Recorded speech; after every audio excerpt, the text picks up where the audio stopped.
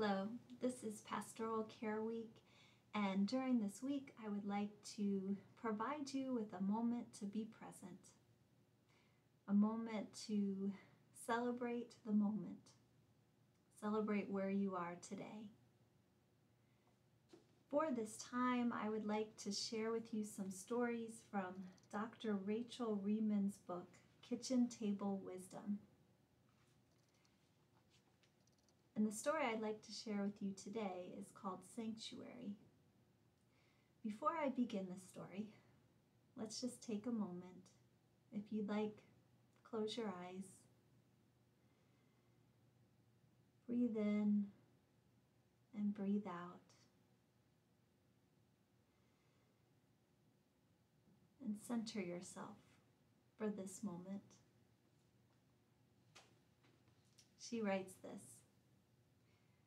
My cat Charles, who is 18 years old, has many hiding places. When he is in one of these, a subtle change comes over him. No longer is he vigilant and wary, assessing the environment for its potential threat. In his hiding places, he seems at peace and unafraid. These places are many and varied. Some are classic feline sanctuaries, under the bed, behind the drapes, or in the closet. Others are unique to the house we share, the nook under the stairs, or the place behind the television. But one of them is in plain sight, a spot on the living room rug. When Charles is in this spot, he draws about himself the usual inviolableness of all his other hiding spaces. No matter if the delivery man, the neighbor kids, or even the vet comes, in full view he is calm and relaxed. He is himself. He seems so safe there that watching him, you would think that he is alone. In a book about Spain, I remember reading an interesting thing about bullfighting. There is a place in the bull ring where the bull feels safe. If he can reach this place, he stops running and can gather his full strength. He is no longer afraid. From the point of view of his opponent, he becomes dangerous. This place in the ring is different for every bull. It is the job of the matador to be aware of this, to know where sanctuary lies for each and every bull, to be sure that the bull does not occupy his place of wholeness. In bullfighting, the safe place is called querencia. For humans, the querencia is a place in our inner world. Often it is a familiar place that has not been noticed until a time of crisis. Sometimes it is a viewpoint, a position from which to conduct a life, different for each person. Often it is simply a place of deep inner silence.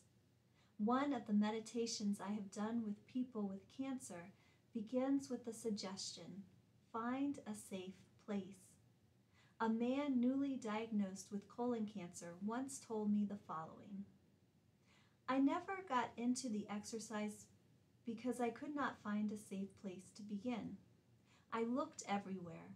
I imagined myself in my home. I imagined myself trout fishing.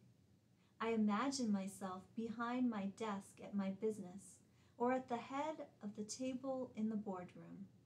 Nothing helped. In the midst of this, I realized this sort of searching was familiar. I've been doing it all of my life. I began to feel desperate. In the end, I imagined myself a little boy in my mother's arms. This last helped. Slowly, I began to feel calmer, to get quieter inside. And when at last I felt safe, I suddenly knew that the arms around me were not my mother's but my own. The place of safety inside me. Not outside where I have been looking all my life. All those hiding places, all those achievements. It's inside me. That's why I never found it before. In working with people with cancer, I have seen the change which happens when a person finds their querencia. In full view of the matador, they are calm and peaceful, wise. They have gathered their strength around them. The inner silence is more secure than any hiding place. Perhaps this is why the silence in the giant redwood forest near my home draws me.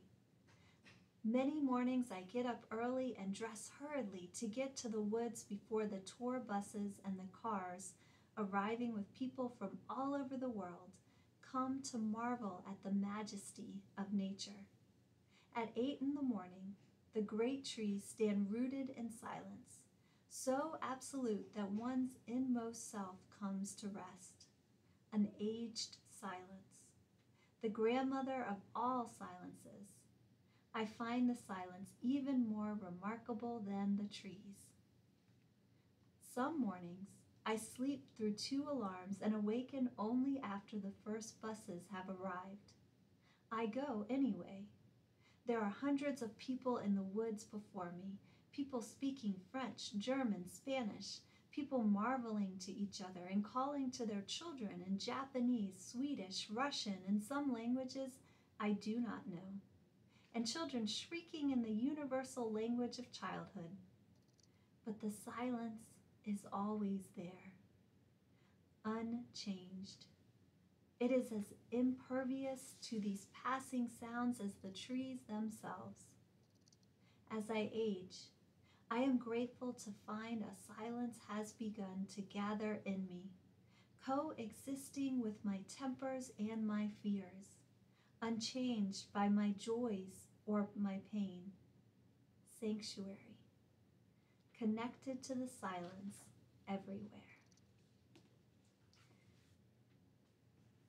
So let us reflect on those words.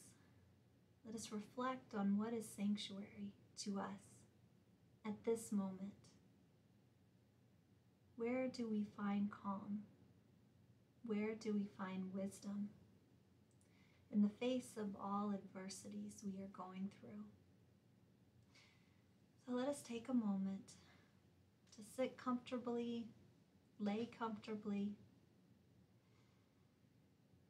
connect with our breath, close our eyes,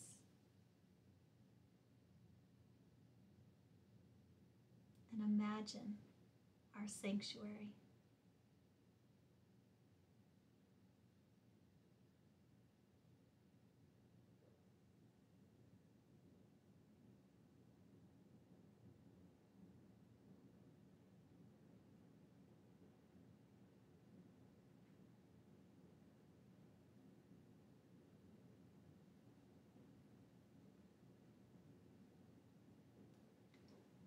Now take that place of sanctuary with you wherever you go, whatever you face.